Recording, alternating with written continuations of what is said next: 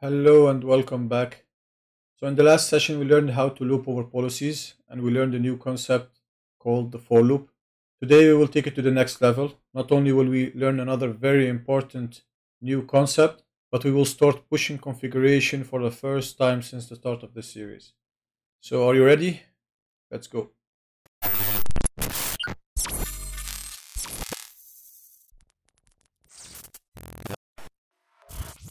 So I just opened the script that we ended with in the last session. In that session, we learned a new concept in Python, which is the for loop. And that concept, we learned how to loop over policies. And the for loop is a very simple construct which exists in this case out of just 4 words. As you can see here, it's very straightforward and it's not complicated at all, but at the same time gives you a lot of power for automation to loop over things, which provides a lot of value in scripting. So in the script, we ended with a script that loops over the policies and prints them out one by one. And now we will build further on that. So first of all, let's save this file as a new file. In my case, I will call it exercise 5. Perfect. And we will build upon that. So the ones that didn't do previous session, please go back and do the previous session because we will build upon the script that we made in the previous session. Also, if you haven't installed the policies, or maybe you installed it for the previous session but then had to do some labbing on your own, so you remove these policies to do your own policies, we will need the same policies again so we can have the same behavior and you could see the same result as I see, and we have unified configuration so that we won't face any difficulties or errors that shouldn't occur. So please, if you don't have the configuration, the same configuration as I have, please go to the description, look at the link in the description to access the set commands to create the same policies objects as I have, and then you can easily continue with me and get the same result. So first of all, the customer security team asked again for our help to support them in their needs. So the requirement is as follows. Let me just, I wrote it down here, copy paste it. So the requirement is very straightforward. The audit department will provide us with a list of unused policies that they selected, and they need to be disabled, and these policies need to be disabled, and they have to add the toDelete tag to these policies. So this is the requirement. In something or a concept in scripting or software development and so on that is used a lot to make it easier to start writing your script is called pseudocode. So let me write it down here. So pseudocode is actually code that is written in human language, or it is like the requirement in a more logical stepwise approach. So in our case, for example, this is one sentence I put here, but in most companies it will be like a whole document with a lot of fluff and a lot of technical jargon and so on and so on. We don't need that. We will read the requirement document and then extract the exact information that we need to make our script, which steps do we need, and then build the script around that, let's say, skeleton, which actually that's the, let's say, I wouldn't say definition, but that's what pseudocode is all about. So let me build it now. First step would be to connect to the firewall and get the policies. So it would depend. Maybe in my other cases, or at some customer, maybe they will do it in multiple steps. Maybe they generate a new API key every time they run a script, so it would be multiple steps. It will be connect to the firewall, get an API key, then get the policies and so on. But in our case, it's one step. Then the second step would be go through the policies, and we know how to do that, right? We learned about the for loop, and we went through the policies to print them out one by one in the previous exercise. And then we come to the point in which we look at this.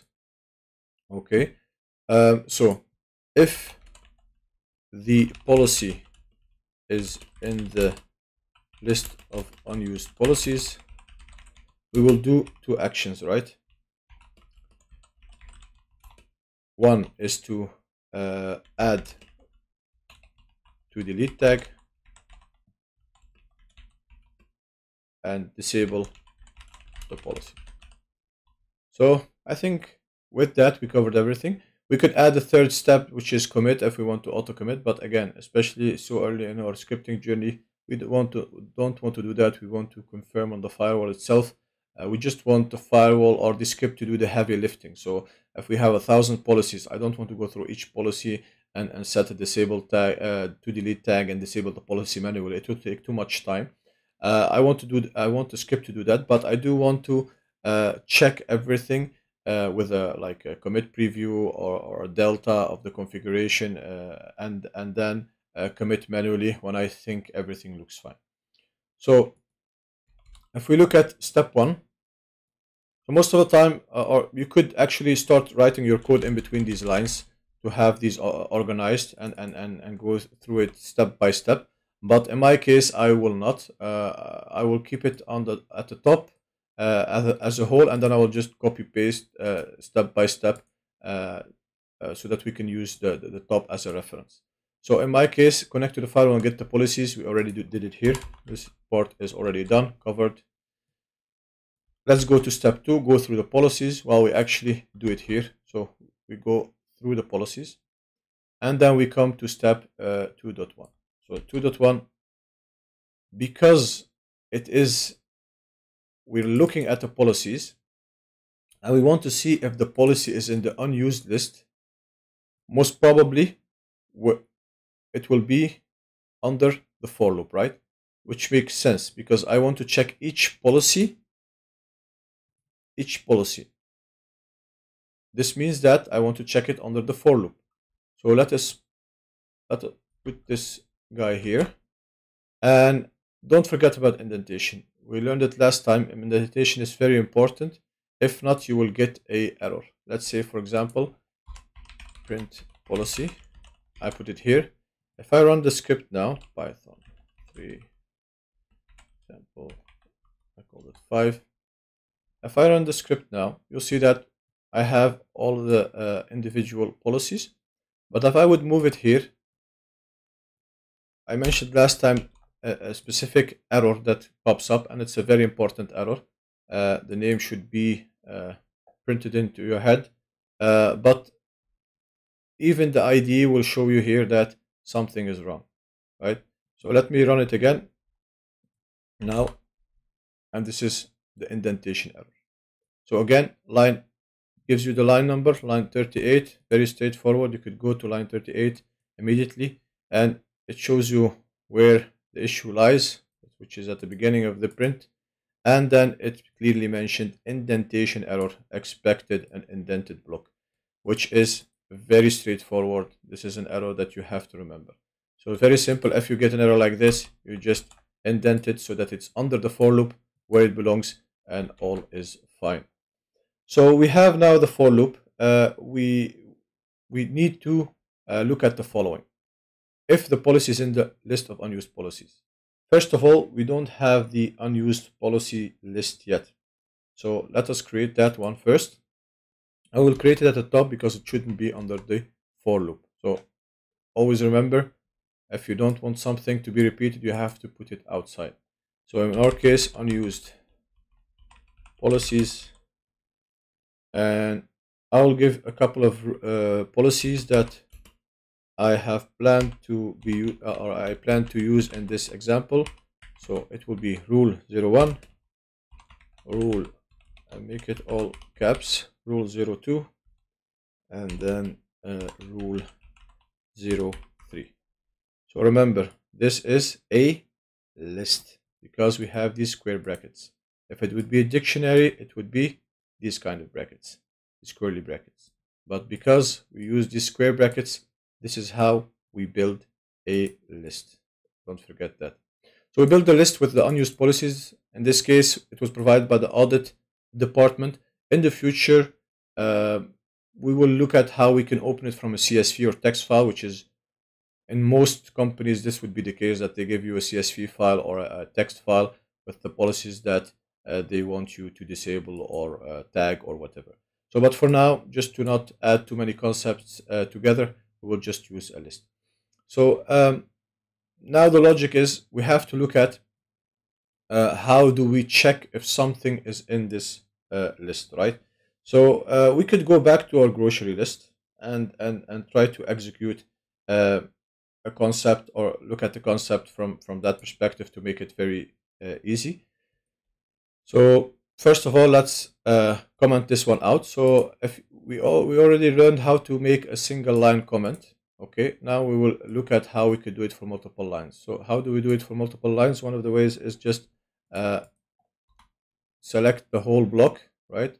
And then 3 single quotes. Now you see it became orange. And now this is a comment, a multi-line comment. So we could leave it like this and then later return to it when we finished our grocery example. So to go to our grocery example, like last time, you should be able to write this without any issue from your side. So go ahead and already write it for item in grocery list. But of course, I first have to create a grocery list. Let's create the same one as last time. So you see now that it becomes very important to always create your variables first. So it will help you a lot when you create your logic here, that you can auto-complete it. But let's go ahead. Bananas, apples, and I think it was chicken last time. Chicken. So see, grocery list. So now it became blue, so it's correct. So for item, we said last time we did a print item, and that was it. So what if I want to make some condition? So in this case, if the policy is in the list of unused policies. So what if I want to print out something if if we have something within this list, right? So how would I go forward with it? I think most people who ever heard anything about programming, they learned about the concept of if, else, and so on. So I think this would be interesting to be used in this case because it's a condition. We want to put a condition: if this happens, then we will do that. So in my case, for example, for the groceries, let's say I want to print something specifically if I found apples. If I found apples in the list, I want to print out a text like, oh, great, I found apples because I'm happy, I like apples, and so on. So the concept of an if case in Python is very complicated. Again, just like the for loop, it's the same complexity. So if, and then we have a string, which is apples, in, and then we put, for example, what do you think we have to put here? Grocery list. Yes. Then we print out, yay, found apples, for example. So how do you think the output will be? Go through it logically, through the steps. What would be the logic?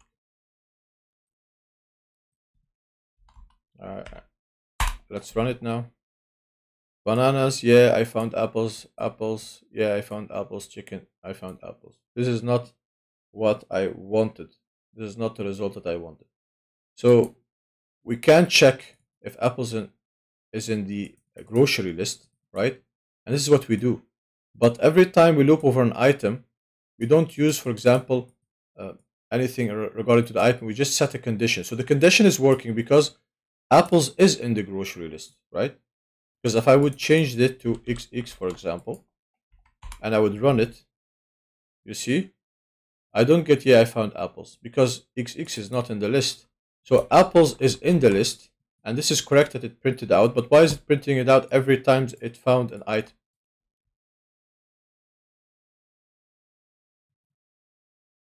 Because this is not related to the loop that we're doing. So we're just checking if apples is in grocery list, right?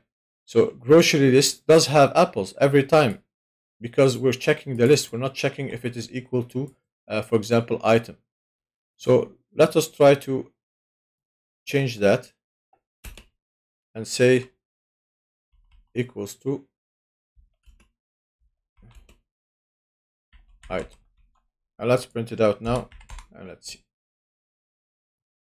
Now suddenly we have the result that we wanted. I hope you understand the difference because it's very important. So first of all, the if statement exists in general out of 4 words, just like a for loop, right? So we use the same concept as a for loop for item in grocery list. We just said if then item in grocery list, for example. But in that case, it would print it every time because every time we evaluate this condition, it's there. It's not related to the for loop. So we printed it out every time.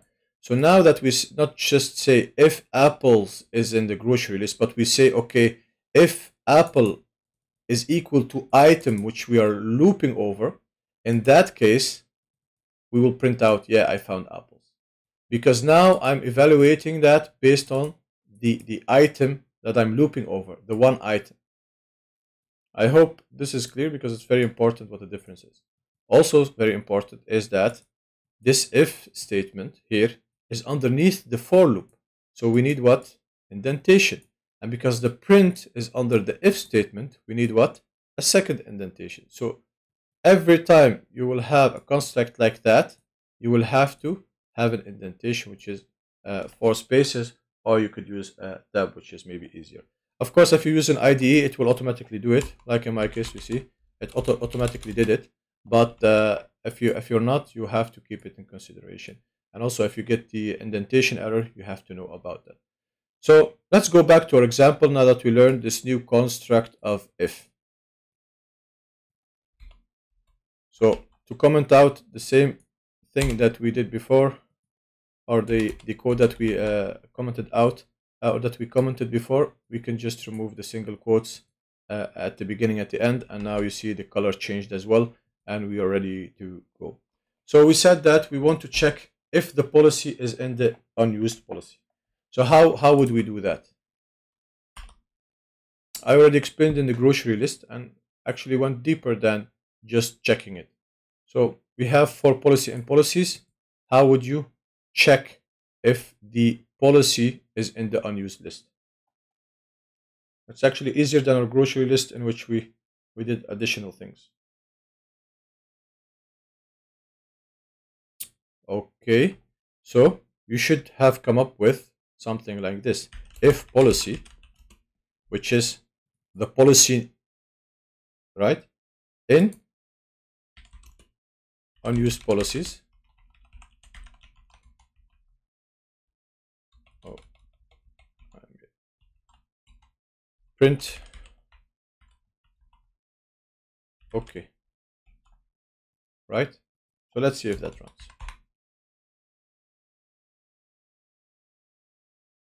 So we printed out policy, which we will remove now to avoid any confusion with the output. And we did this and it didn't work. Why is that? Why is this not working for us now? Because I'm checking if policy and if the policies on the unused policies, which are these. And when I print out the policies, it looks like this. We need to access the name because this is what the auditors are sending us. They don't send us the complete rule as a JSON or dictionary. They send us the name of the policies, which is enough for us, right? Because these rules or policy names are unique, so we should access the name. This is what we are comparing with the unused. That's what we are checking in the unused list, not the whole policy. And this is what we were doing here. Because this is the whole policy. No, we don't want to check the whole policy if the whole policy is in the list, because it will never be. Because then it would mean that my list should exist of this exact setup, which is not the case. We are only looking at the name. So let's see if this works for us. So we should have, because we have 3 rules of the, how many rules we have? If I was slow today, so 11. So minus the 2 default ones is 9. So we have 9 rules, and we have only 3 that are in the unused policy. So in theory, we should get how many prints of OK? 3. Okay. So it looks much better. So instead of printing OK because it doesn't offer much value, let us do the following. Let us print out the name, but I want to access the name through a variable because we want to use it later to add the delete tag and disable the policy and so on. So let's do the following. So we call this, for example, unused policy instead of unused policies. And this variable will be equal to the name, which is this, right? So for each time we loop over the policy, if the policy name is in unused policies, we will store the policy name in an unused policy variable. And now, for example, at the end, let's say we can print out, so let's give it a descriptive text because we will add it to delete tag and disable the policy. We will say like added to delete tag and disabled policy, and then, for example, we will put the policy here. Don't forget, we need to add the squirrely brackets and something else that we forget about. It's a string and we want to reference a variable. It should be a f-string, right? This also changes the color. So this is what we want. So let's also print a line below it, just so we could have like a divider. Let's put it underscore underscore underscore for a couple of times so that we know that there is a different policy and to visualize it better. So now let's print this out again. Perfect. So now we know that we checked the correct policies and we only, this is the condition, we only print this stuff out if the policy name is in the unused policy. Else we don't print. We don't see, for example, rule 22 or rule 21 or rule 15, or no, we only see rule 103 printed out, 02 printed out, 03 printed out. Which means what? Which means that we are matching this condition. Remember when we didn't access or match or search for the name in the unused policies and we tried to search the whole policy and the unused policy list, there we didn't get any printout. Why? Because it's valid code. It loops over the policies and then does nothing. Why? Because we didn't have a print. Let's say, for example, I add a print outside of the if. You see what I did there? Let's go back. If I print enter here, the IDE visual code assumes, right? Assumes that I'm still under this if policy. My code is under this if policy. In this case, when I wrote this, yes, it was correct, but now it's not because I want to print out the rest of the policies. So how do I do that? Where do I print it out? I don't want to print it out under the if policy because the rest of the policies will not show up here.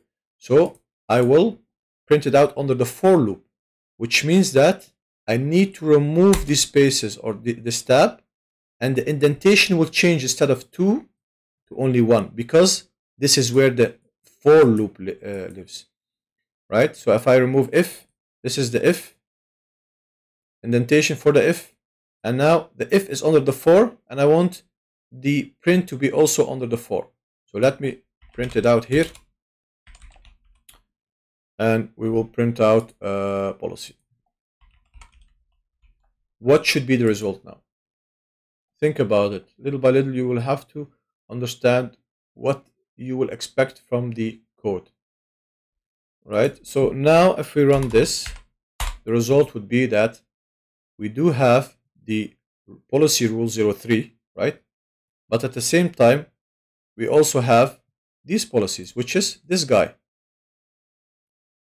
And even you will notice that, for example, for rule 03, I have rule 03 added blah, blah, blah, which is this, because we match it. But for rule 21, we don't have it. And even for the rule 03, we have this printed out. And after that, we have the policy. Why? Because of the order, right? So when we run code, we run it from top to bottom. So when we evaluated the for loop, we started with a for loop. We went through each one. If I match this condition, I print out this text for that policy, right? Like this. And after that, I exit this if statement, actually, this condition, and then I just print out policy for the rest of the loop, for the rest of the for loop. So that's why first I get this, and then I get the same for the policy for rule 03, because I first evaluated the condition if it lives in the unused policy, and then I printed it out, and after that I printed out the whole policy. So no need for this. Let's go back. I think everything is clear. If not, rewind the video and watch it again. But I think little by little everything becomes much easier. So now we have our condition. This part done. Now we have to focus on these two actions, which are to add to delete tag and disable the policy. So let's fill in. Let's add a comment as a placeholder to where we will add these actions. So here we will API call to delete tag, to add to delete tag, and then we have another API call which will be API call to disable the policy. All right, so now, before we always printed out stuff from the firewall. We know how to do that. We became experts in printing out information from the firewall. We know how to do it through something that we looked up in the API browser, something that we saw in the CLI debug. It's very straightforward, and we know how to extract the exact information by accessing a dictionary.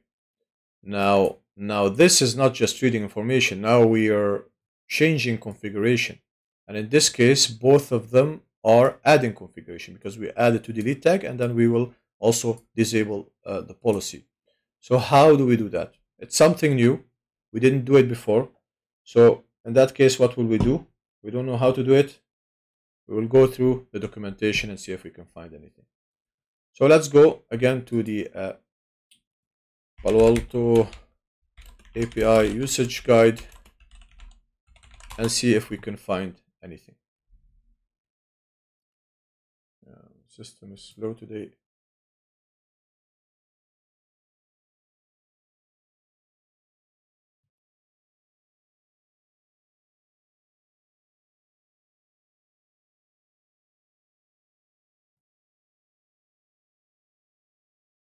Oh. So last time we went through getting started to generate our API key and to do our first API call. So let's see if we can find anything else. Request types looks interesting. Following topics provide common request examples that you can use to better understand the XML API. Okay. In our case, we do want to do some configuration. So let's see if we can find anything there. Okay, the request examples in these topics illustrate how you can use the PANOS XML API to configure your firewall. I think we're getting closer. So we have different options here: get active configuration, set candidate configuration, and then you have set configuration. This one looks interesting, as we want to add configuration. Looks promising. Okay, we have some examples. Let's see, create a new rule. It's not what we want to do today. Add a member to an address group or list. Not what we want to do today. Create a new IP. No. Interesting. So now we have enable or disable a security rule. This is exactly what we need. So what we can do is, like we did with the show system info API call, let's copy it and put it here as a comment. Up. Let's just add it as a comment here for now as a placeholder. So we do see that we have a specific construct that is used. So first of all, something that we need to take a look at. We already had like a template for the request that we wanted to use in this API call here. So we had firewall IP, API action, API path, API key. Okay, so here we start with the action and then the API path and then the API key. While here they start with the key. Is that an issue? It shouldn't be an issue. We can change the order. Most important is that you remember the following. So here you have an ampersand, an N sign, right? Like this. And it looks like this guy is dividing information. So if you look at it from left to right, you have ampersand type config, then action equals set, then xpath equals to this. So it's kind of a divider. But whenever you have this divider, the first one will not be ampersand like this. It is a question mark. So whatever you start with is a question mark, and the rest will be ampersand, right? So if I look at the example here, you see that after API, we start with type config instead of key, but still we start always with a question mark. Now this type config, let me not move that, type config suddenly moved behind the key, and this question, it's not a question mark, it's an ampersand. So these parts, you can move them around. Just be sure that if I want to remove, for example, config, type config to the front and API key, let's say a step further, then I will have to remove key equals API key, to the back. I will have to, instead of type equal config, remove this ampersand and leave the question mark to start with, and then I could easily add, for example, let's say the key before xpath, for example, and key equals API key and xpath. So like this. So I moved this from the beginning to the middle of the API call, but the only difference is that the question mark in this case for the key became an N sign, because this question mark is only at the beginning and the rest will be an N sign. So you can move these around. If you have, like in our case, like we had in our case, a template, and you said, okay, I don't want to change it every time because I want to reuse it. It's not an issue at all. You just have to be sure that you always start with a question mark. So we have this call. Let me copy this one. We don't want to store it in a variable because we don't get information. We could to get like the response if it's a success or not, but in our case for now, we're not going to check it. We will assume that everything is working fine. So no need to get any response. And we will just get the do the request, the call. Okay, so we have firewall API, API action, API path. So the path, as you can see, it changed, right? So the xpath is different because now we go into we have something additional called an element equal disabled, yes, disabled. So let me go through the API browser and see this element because I want to double check it. So we will go to the API browser. Let's go here. And we still remember how to access the correct information, right? So if I go to configuration and then I go, for example, to let me go back into config device, then we have below that, let me close this guy up, virtual router also no, VSys where the policies are, then we should have a rule base where our policies are, and in our case it's security policies. So this is our xpath and this is also the path that we could use in the API browser. So let's go. We are now in configuration, config. We need to go to devices, entry, which is in our case localhost, the basis, which is basis1 as an entry, rule base, security. Then we should get our rules. So in my case, I want to check rule 01. And let me check disabled. So it does exist, but we don't get any response. So let us try to see if something happens if we do disable the policy. I actually have like a test policy here on which I will test this behavior. We don't have this test policy because I added it just to test the removal of the or disable it of the policy. So let us go and do the same for the test policy so that there will be no surprises. Test disabled, submit, nothing. So let's try to go and disable this policy. Okay, let me commit this so that the configuration is completely committed before we test again. So going back while the commit is busy, we see that we are accessing a specific element in this rule and we're setting a tag disabled to yes. But when we access this disabled tag or element now, it doesn't show anything, right? As we showed just now in the test policy. So let us check if after we commit, we see something or we see the behavior change. At the same time as well, we will create a new API path for the disabling of the policy. So let me copy this XPath. So after and XPath, starting from that, I will create a new variable called, for example, API disable XPath. Or we could do it in a better way in the sense that up to here, this is already our original API path, right? So up to rules. So if we go here, this was our original path. So we could leave this part and just add on top of that. So up to rules is already saved in the API path variable, right? So you can see here, up to rules. So we could just say like, let's start from after rules, because the rules doesn't end with the slash, so we will include the slash after rules. So like this,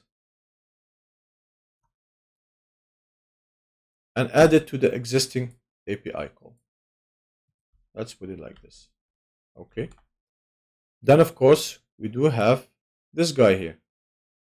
We have to provide the rule name, and this is where we can use the variable that we created with the policy name of the policy where we match the condition, not all policies, because we don't want to make any changes for any other policies. So, of course, this is an F string. We'll have to put the curly brackets and add the variable here. In the meantime, my commit should be successful. I go back to the API browser. We're still at the disabled element, and we don't get anything. Let's go back a step up, and let's submit it here. Now we do have a disabled tag, because when we exit it, nothing appeared. But we do see that in the configuration of the policy name, we do see an element called disabled yes. And we did disable the policy. It is disabled now. So disabled yes seems to mean that if we disable the policy, this tag occurs. So let's try again the same, because we did do a try to access the disabled itself or the disabled element through API on the rule 01, but we didn't try to access the policy in general to see if the disabled tag is there. You see, disabled equals no, because sorry, because we didn't disable this policy. Let's try another one. Rule 02, submit. We don't have a disabled tag. So this is something for you to think about. But let me say the following. Try to play with disabling a policy and then re-enabling the policy and see if a behavior change happens. This is for you to test on your own. But as you can see now, in some cases the disabled is no, like for rule 01, it is not disabled, disabled is no. In some cases you don't have any disabled tag at all, which in that case also the policy is not disabled. But when we have disabled yes, the policy is disabled, right? So this is what we need to do or need to access or configure if we want to disable the policy through API. The same as that, the same they mentioned in the documentation, but we want to take it a step further to not just copy paste the documentation and hope that everything goes fine. So it looks like this API call is correct, and we should be able to execute this API call to disable the policy. So let's run this and see what happens. So in this case, what would happen if it works? We have 3 policies in our unused policy. We run this API call within the condition if it is within the list. So we should have these 3 rules disabled. Let's run it and see what happens. The print is happening, but did it disable it? Let's refresh our policies. Something is wrong here because it did not disable the policies. And there's nothing that changed. So let's do the following. I just want to print out this stuff to the screen to manually paste it in the in the GUI. So let's print this out. Okay, so let me take one of the first API calls for rule 01. Very simple. I can run it here. Okay, so we have response status success, which is okay. And we do get the information back, but still not disabled. Let us take a closer look at the API call here. So type config and action equals get xpath What do you think the issue could be? Let us go back to the configuration. We had different kind of configurations that we could use in our API call. Set configuration, edit configuration, rename configuration. Okay, so this one was in actions. Oh, okay. Let me check. Okay, so here we had the action get. While when we make configuration, we have to have the action set. So while we have this action as a get, even though we did put the whole API path, and when we put it in the browser, we did get the configuration of the policy because it's a get. So let's try to put it as set, and let's see if it will work then. So again, let's add a API action. Will we put it in the for loop or in the if clausule or outside? Outside, because we don't want to loop over it and every time assign a new variable called API action get, for example. In this case, it's set, right? And we will call this guy action equals set. And then, of course, our API call should not use the standard API action, which is now get, but should be set. And just to avoid any confusion, let's rename this guy as well, API action get, because maybe in the future we want to get more information and then we will have a set, and maybe we have something else. So we renamed it to get instead of set. So let's run the script again and see what happens. Okay, so let's refresh it here. and look at that. This just worked perfectly. Rule 01, Rule 02, Rule 03, all of them are disabled, which are the three policies that we have in our list. So for now, the disable works fine. It works perfectly.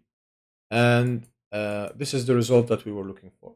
And even if we look at the policy, it won't show, because we didn't commit yet, it will show differently a little bit. You will see just right now. But it should show like rule 02 didn't have any disabled tag. So let's see if now it has a disabled tag. So you see that disabled, yes. While we still didn't commit, you will see things like this, right? So this you can ignore because it's like temporarily until we commit. But you do see that disabled, yes. Well, before it didn't even have the disabled tag at all for rule 02. So this seems to work fine. Let's go back to our script. We finished one part of the actions, but we said we have two actions. We also have to add the do delete tag. So how do we do that? So we know that when we want to access or configure a specific part of the policy, we saw that we have the X path, which is like the general path up to the policy. But then if we want to edit a small element within that policy, we saw this, let's say, behavior of this end element, which is like an element of the policy. So how do we do that? What would be the logical sense to try out and see? Because again, as I mentioned before, the documentation will guide you up to a point, but it won't generate every single or have a entry for every single thing that you can configure.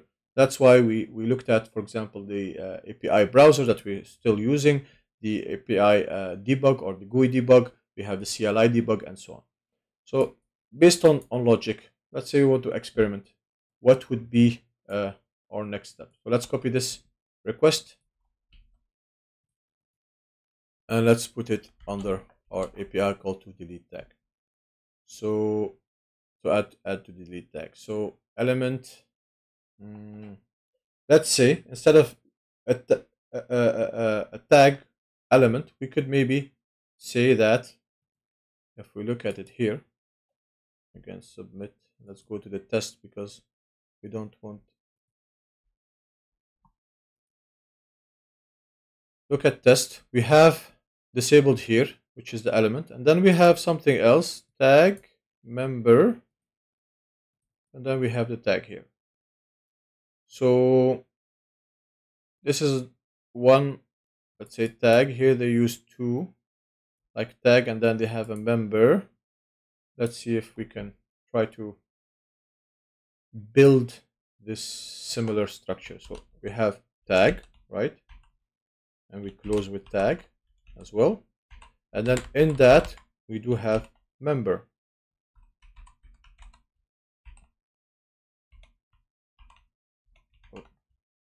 Slash member. And here we should add the to delete tag. So just to make it easy for us, maybe we can assign a variable to delete, or we can just put it hard coded, because maybe in the future the audit will decide that we will use a different tag name. Let's create a variable as well for this. So to delete tag, tag equals to delete. So now this is a variable, again, outside of the loop because we want to reuse it and not every time assign this variable again and again and again. So let's put it here. So the rest is the same, right?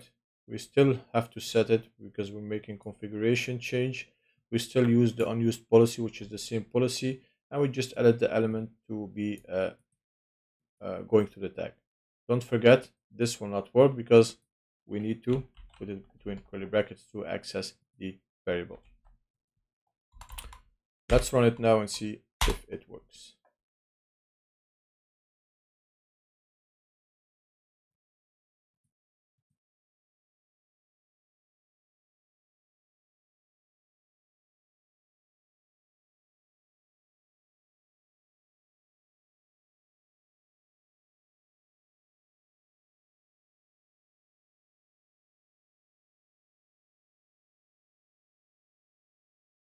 I should just have refreshed the policies and start the whole page. Anyhow, so looks great, right?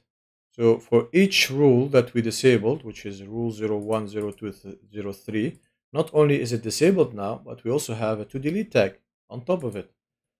So our script is taking shape and we are actually doing what the customer requested. Of course, for three policies, you would say, let me just quickly go into the GUI and left and right, click, click, click, and it's done.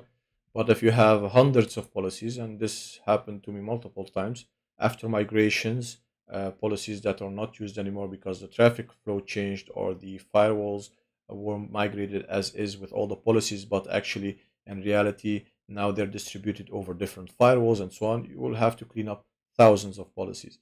So our script is working, but as always, when you do a script in a lab, maybe it doesn't represent all the configurations that you could have at the customer. So we will just look at a scenario, for example, in which we have a policy without a tag. So let me try this test policy. Or let me try the following. Let me go over rule 01 and then remove the policy, for example, the tag. Let's see if our script will still work, because now we will add a delete tag, right? So let's see if it will still work. Let's also re-enable my test policy.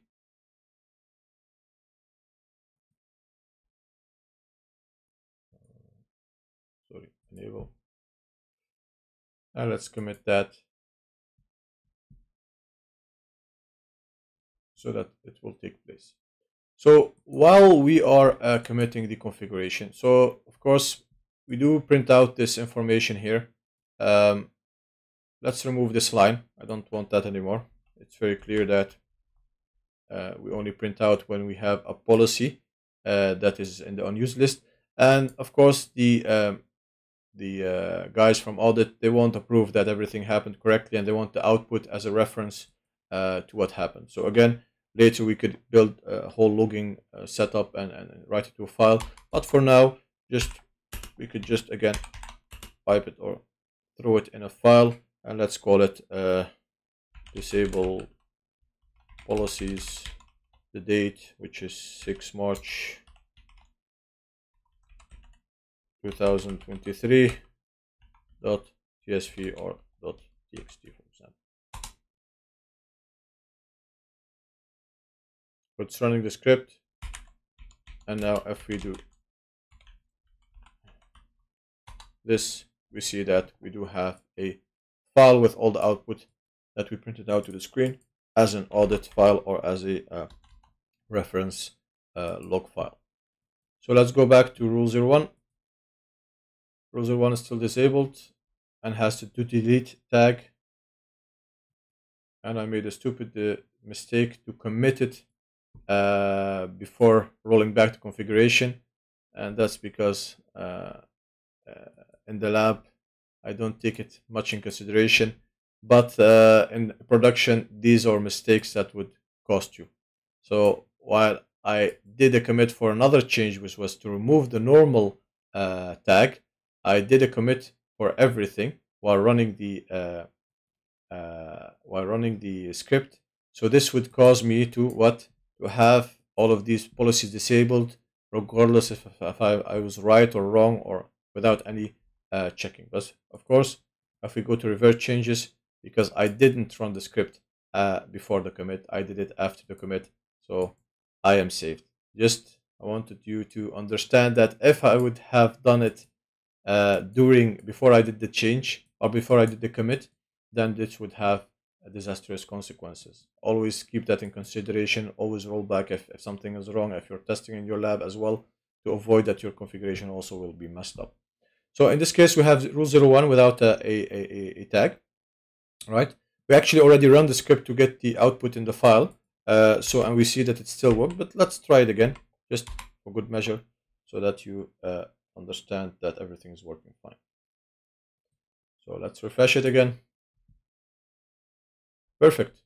So instead of having the normal and to delete now, because we removed the normal, we just added to delete tag, which is correct. And it didn't impact anything regarding to the script. And for the others one, it added it on top of the normal tag or top of the existing tags, because we want to keep the existing tags, because in the end, when, let's say, for example, later audit discovers that this policy shouldn't have been disabled, we could just re-enable it and remove the to delete tag, and all the original tags will still be there. So that was the script for today. I hope you enjoyed it. It is a very important concept that we learned again today. So before we learn the for loop, which exists out of 4 simple words in this construct, the if condition as well, it's the same. It's very simple, 4 simple words.